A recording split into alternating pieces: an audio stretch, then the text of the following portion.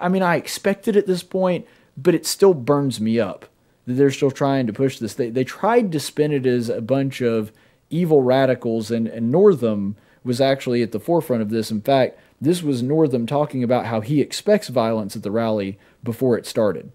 We're seeing threats of violence.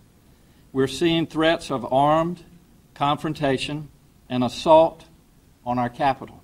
But we have received credible intelligence from our law enforcement agencies that there are groups with malicious plans for the rally that is planned for Monday.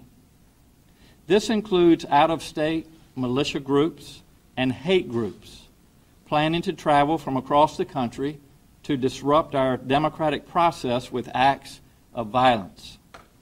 They are not coming to peacefully protest. They are coming to intimidate and to cause harm. State intelligence analysts have identified threats and violent rhetoric similar to what has been seen before other major events, such as Charlottesville. This intelligence comes from mainstream channels, both offline and online, such as alternative dark web channels used by violent groups and white nationalists from outside Virginia.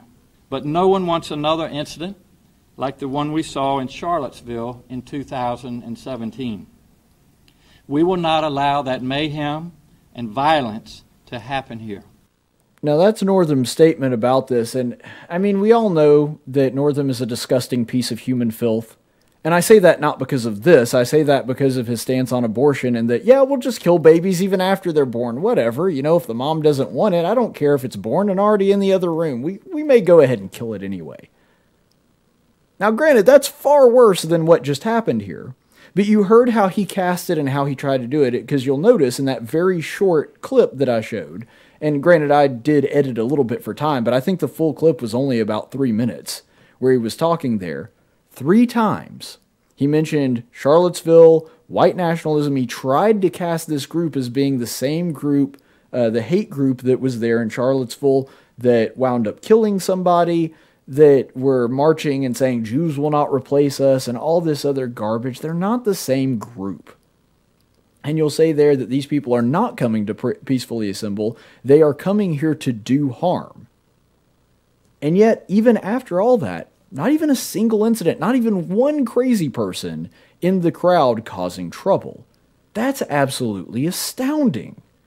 And by the way, when this happened, Northam tried to save face because, I mean, it was super obvious at this point that Northam could not have possibly been more wrong if he had tried to be, and yet he still tried to save face on Twitter with this graphic.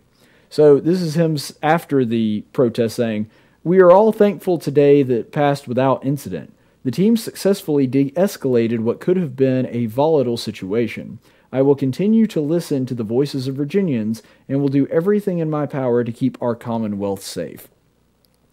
You know, I think that tomorrow the Earth is going to be hit by an asteroid, and it's going to cause the entire world to go extinct. And just so you know, if that doesn't happen, what I'm going to do is go around on Twitter telling everybody, hey guys, I saved the world, you're welcome. I saved it from that giant asteroid that I made up out of nothing.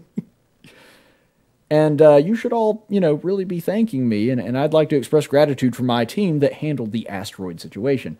Look, nobody was ever in danger. You didn't de-escalate something because something has to be escalated before it is de-escalated. There wasn't an incident where people were about to riot, and then all of a sudden, Northam's team stepped in and calmed them down. That never happened. And frankly, if there had been people there trying to do something bad or looking for trouble, there's really nothing Northam's team could have done. As armed as they were, and as many of them as there wouldn't have been a whole lot they could have done. And yet the whole day goes off peacefully. Why would Northam say something like this? Why is it that Northam would say that it had to be de-escalated? Because you would, like I said, assume that it would have to be escalated to be de-escalated. You see, in the mind of Northam and other leftists, a person merely having a firearm, or for the most part, I would say to most leftists, a person just having ideas that are different than theirs, but for the sake of staying in context and staying on topic, we'll say the idea of a person even having a firearm is an act of violence. The idea that anybody would even want a gun, that means you must automatically be a violent person that cannot be trusted. You can tell this in their rhetoric. You can tell it in the way that Northam just tried to classify the gun rights advocates. They think that just having a gun, you must be a troublemaker. You must be trying to do something. You must be up to something. See, in their mind, it needed de-escalation because merely having guns present, that is escalation. They really do think about it the way that they cast it whenever there's some kind of violent shooting or something. That the problem is the gun, not the person.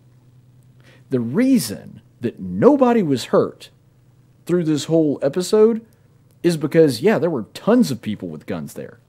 There was nobody there that wanted to hurt anybody. The difference was the people, not the guns. Because if guns equaled violence, well, that thing should have been a bloodbath. But there wasn't because the people didn't want to cause any trouble. That's the thing that Northam and his buddies on the left cannot understand.